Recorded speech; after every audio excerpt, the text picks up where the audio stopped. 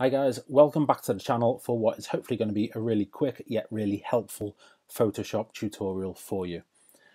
I'm going to look at how you can cut photos or subjects, out of photos, and this could be players, it could be people in a family photo, it could be a product if you're doing product photography, it could be a load of different things. As always, I'm going to use sport as the example for me, so I've got 3 different football photos I'm going to do this on. And when I'm talking about cutting out, I'm talking about just taking a player out of that scene in these instances. So we've got one against the container here for a kit shoot. We've got a footballer here and a footballer there. So 3 very different photos in terms of the light and the contrast on each. Now, traditionally, when you're cutting out a photo in Photoshop or cutting out a subject of a photo, you'd use this pen tool. And if I just hover on it, it'll actually give you a little example there in the animation of how this works, and you plot your points and you can do little curves to really go around an outline. Now, this is a really accurate way of doing it, but it's really quite painstaking as well. So what we've got in the latest version of Photoshop actually is a new automated way of doing this. I was really skeptical when I first saw this advertised. It was a good few months ago. I think this was added to the latest version of Photoshop early this year. I was really skeptical how this would work, but actually it works really well indeed. So we're not going to use the pen tool just yet. There's a magic wand tool as well, which you may traditionally use, especially if you're using kind of green screen photos or maybe in a light box for product photography. The magic wand tool works really well. But as soon as you introduce any additional texture, like on this photo here, so this is kind of a bit of an industrial look against the shipping container I took, the magic wand tool can't really hack it. You'll see the little crawling ants have left a lot of detail in this image, and it's just not cut around the outline of the player here at all. So let's just deselect all that. And so what we're going to do is, if you go up to select, and on this select menu click subject, sometimes it'll take a few moments and you see a little loading bar, but amazingly now, using the kind of computer learning and what Photoshop has got built in, it can recognize what the subject of your photo is and pull it out. So if you're wanting to cut footballers out or athletes out for a poster or a piece of artwork, whatever that may be, it's literally easier than ever to do that. Now, in the simplest form here, you'll see where the magic wand tool couldn't distinguish really, or did distinguish actually, between those textures on the shipping container behind the guy. The selecting the subject has really straight away recognised that he is the subject of the photo and has pulled that out. And if we copy that, so Command and C or Control and C if you're on Windows, and we add it and paste it into a new artwork file, you'll see straight away it's a really nice cut out there, and it's literally good to go. So accurate and done. So that's how it does on a staged, simpler photo.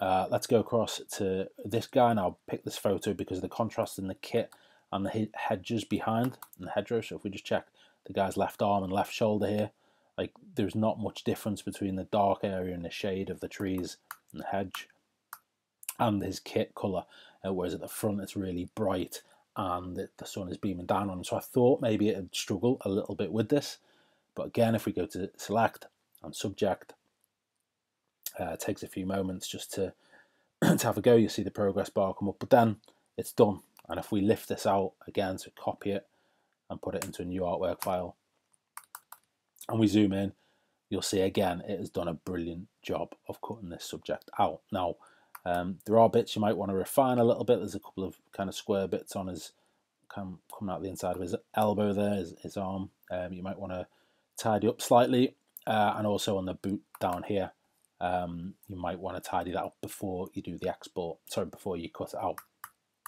And how you do that, if we jump back to the image itself, is if we zoom down into that problematic boot, so you can see it. What it's done is it's tried to just cut around the grass, but you'll see the metal stud of the boot here, or the cleat if you guys are in the US watching this, and also here and here has been left out. So how we can remedy that, get the trusty old pen tool back in. I'm not going to do this that accurately, but we can draw around. So there's the first stud, complete the path, and then if we add that to our selection, you'll see it's bent that out to include that. Same with this one here.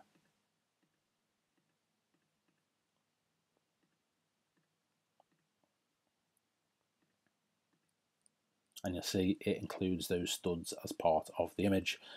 And so that's how you make some very quick corrections to make it work better for you. If you wanted to include the ball in here as well, you could draw around the ball in the usual way with the pen tool or one of the shape tools, the marquee tools on the left there. And then just to show you in one last photo, so again, there's a bit more going on in this image. While it's a nice shallow depth of field in the image, there's a lot of detail in the crowd here. I did wonder how clever it was going to be, whether it would pick up this guy who's out of focus as a photography point of view, but I did wonder whether Photoshop would be clever enough to recognise that he's not the subject, and also these fans who are a little bit brighter on the side with the white shirt. So let's see how it behaves with that. So select and subject. Again, it takes a few moments, and then again, it has done a great job. This one does require a little bit more correcting. So around the head and the shoulders, it's pretty much spot on. Here under the arm, you'll see it's selected a little bit of the blue stripe on the kit, so it hasn't distinguished that that is separate from the dark background behind. So again, with the pen tool, what we need to do is just include that there, draw around it, complete your path, and add it to selection. And you see what it's done is remove that. And then what we'll do once we pull this out in a second, we can use the magic wand tool to just get rid of the rest of this under the arm. Might want to do the same around the finger here. Again, the magic wand will probably take care of that in a moment. Tiny little triangle between the legs here, likewise, and also just between the laces and the back of his calf there as well. The boot is firmly well planted in the ground, so there's no problem with the stud on that one.